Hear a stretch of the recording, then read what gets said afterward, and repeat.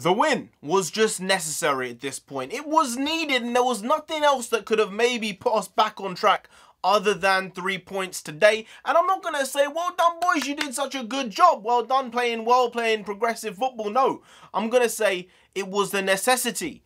It was the minimum. 3 points today is what we needed under any circumstance. So I guess you did the job that was necessary, but 3 losses on the bounce is just not up to par. Against Liverpool, maybe. Maybe I see it. We tried. We didn't really try that hard, but we tried.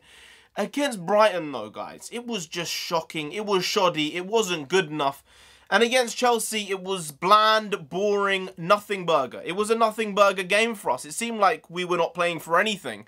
And after they scored the penalty, it was just the same as it was before they scored the penalty. It was almost like we were just trying to not concede too many goals as opposed to do anything else on the pitch. And yes, Kane wasn't playing, and he did play today. He came back and did a job for us because he is indeed, along with Son, our 2 best players. Those are the two talismen of the team. But I don't know where this season's gonna go. Hey, NarendraTheComic here. Right now, we're just gonna be reviewing the Spurs versus West Brom game today. You know, there's not much else to say. I said it all there. I will say, though, that the team played well. They actually played well. They played in a positive way. It wasn't so defensive all the time. There were a couple of counter-attacks, especially with the second goal. But it was a much improved performance compared to what we've been playing like over the past 3 weeks or so. And I know it's bad to think in retrospect, like, oh, if they'd only done this, if they'd only done this. It's a bad way to look at life.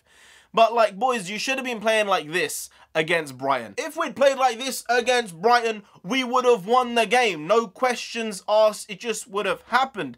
Today, we played in a particular way, and it got us to 3 points. So I think maybe Mourinho needs to get out of his head here saying, defend, defend, defend, and maybe be like, oh, let's just make sure we have a good defensive lineup. Let's make sure that we have 2 holding midfielders that can do the job, and then let the others just go and attack.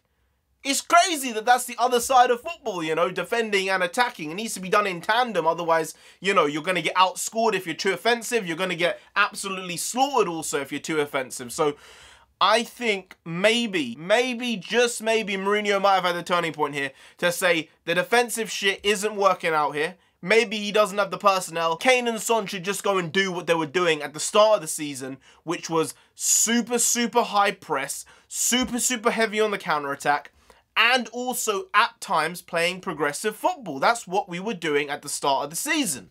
It kind of devolved into just not playing with a high press, purely going counter-attack with no progressive football, and it kind of made us seem like a meteor just stuck in the middle of the pitch like nothing's going on. But today there were moments where I was thinking to myself, am I watching the same team? Hjorberg picking out passes that he shouldn't pick out. Hjorberg might actually slyly be a number 10 out of nowhere. Out of nowhere. We're saying he's defensive mid, playing as a bloody centre-back like 30% of the match. Just pinging down balls, seeing through the lines, and Kane's finishing off one of the chances which he had. He had a handful. Spurs actually had a lot of chances today, and probably had half a dozen very good chances, most of them going to Kane, but Son had 2 or 3 as well.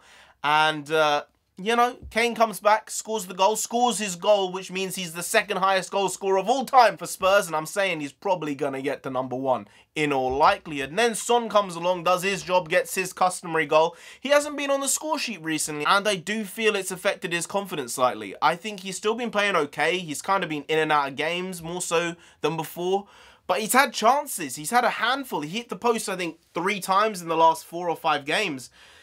And they just weren't going in for him. But today, maybe this might be the thing that gets them back on track. Kane's back from his injury. Son's playing better, I guess. He was more involved in build-up play. Lucas played very, very well, doing a job for the team that I think maybe Mourinho needs. Maybe Moura needs to be in the team instead of Bergwijn.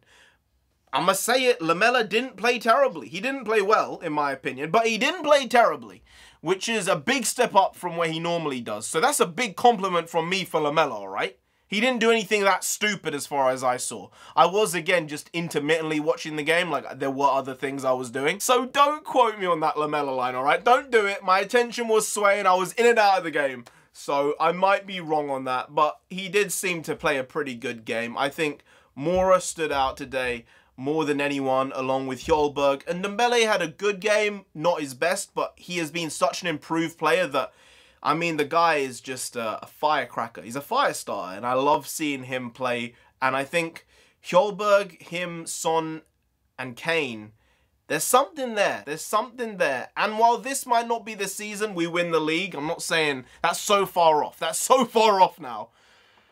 There are 3 cups available for us. Who knows? 3 cups is a lot. We're still in all 3 of the cups. I know it's the Europa League, not the Champions League, but nonetheless, guys, if we can win 1, if we can win 2, heck, if we win all 3, I mean, Mourinho's a club legend. It doesn't matter where we finish in the table. We could finish 8th.